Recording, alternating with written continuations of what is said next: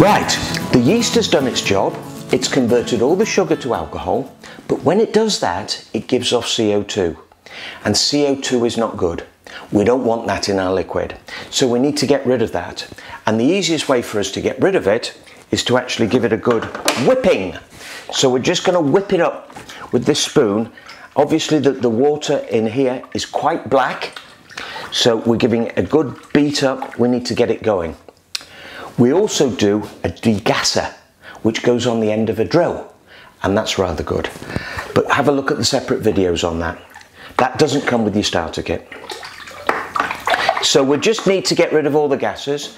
We're going to do this for about 2 to 3 minutes. So I'm going to disappear, and we're going to keep doing this for probably 3 or 4 times today, and then we know it's good to go. We can add the finings now, or you can add it later, it doesn't matter.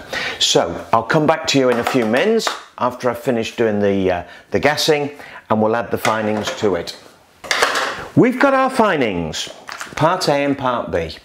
These are turbo finings. Part A is going to go in at the start. That's Kieselsoll. It's a man-made one.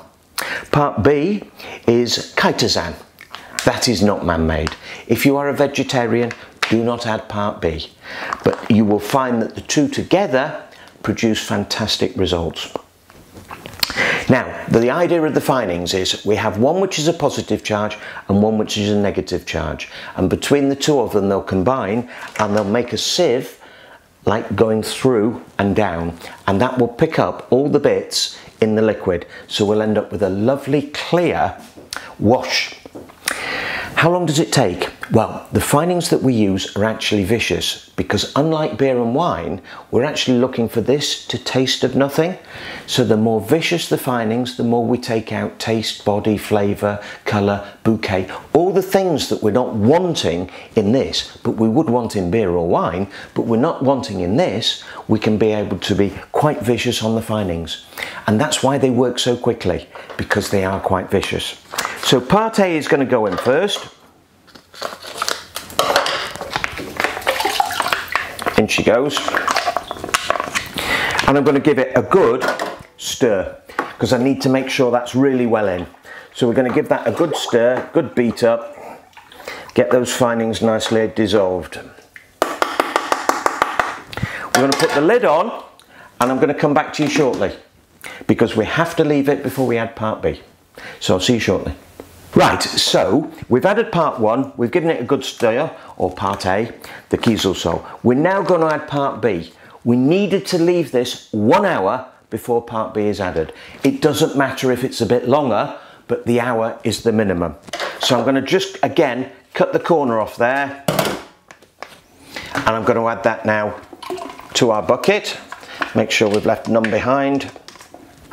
And again, now, this time, I just want to fold this in.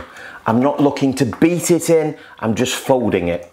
There she goes, nicely folded in.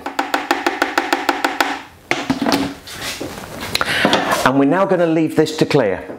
24 hours is what I normally like to do. But again, sometimes it will clear slightly quicker and sometimes it might take a bit longer. So again, if it does take a bit longer, don't panic. So we're going to come back to you when we've got a nice clear wash and we can then show you what we're going to do next with it. If you are vegetarian and you don't add part B, then unfortunately the only thing you can do is just leave it longer. It will clear, but it will take a lot longer. So we've now done our clearing process. As you can see in the bucket, we've got a thick black sediment here at the bottom where all the carbon has gone down to the bottom, and we've got lovely clear liquid at the top. We've got our siphon here, and on the siphon we've got an anti-sediment end here on the end, which is designed so that the liquid comes over the top of it, and therefore we can push this quite well down into the bottom of the bucket without the worry of us actually drawing up sediment. With the bucket, you can actually see there's a little indentation here on the actual, so it's on the two sides. I tend to use that to put my siphon so that I hold it in place. It does adjust up and down, so your siphon is quite good. One thing we always say to people is have a practice with it before you actually start. Try it in some water. Okay, and all we're going to do is we're just going to start the pumping action like so. And as you can see, we've got a throttle valve on here, so I'm just going to completely open up the throttle to let the liquid all run through. I'm going to put that down to the bottom of the bucket because I obviously don't want to get any air in it. So we'll let that run through. We're going to collect about 24 litres because we're going to have at least a litre left over at the end. Now, when we get near the end, what I want you to do is I want you to tilt the bucket from the back end.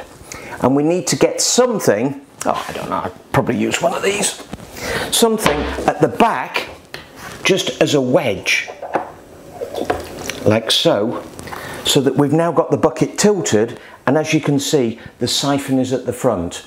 Once you start getting down into the liquid, it's much easier to put that wedge into place. While the bucket's full, it's quite hard.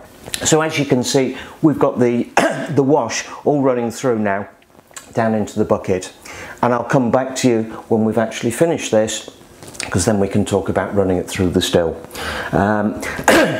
It's looking good, and inside this wash, just for curiosity, we've worked out that the alcohol in there is about 14%. It's lovely and clear, and it's like having alcoholic water. So I'll come back to you and we'll talk about the still. Right, 23.5, 24 litres in our bucket. I've got to say, it's pretty clear, but it's not like water. I'll try and just get you some in there. As you can see, there's a very, very slight grey haze to it. Don't worry about that, that's fine. The clearer, the better. But if there is a slight grey haze, you don't need to worry too much about it. Okay. So in our bucket, as I've said before, we have 23.5 litres, 14% alcohol, lovely and clear. It's like alcoholic water. We're going to take this and we're going to put it in the still. So at this point, I'm just going to set up the still, and I'll come back to you in a second.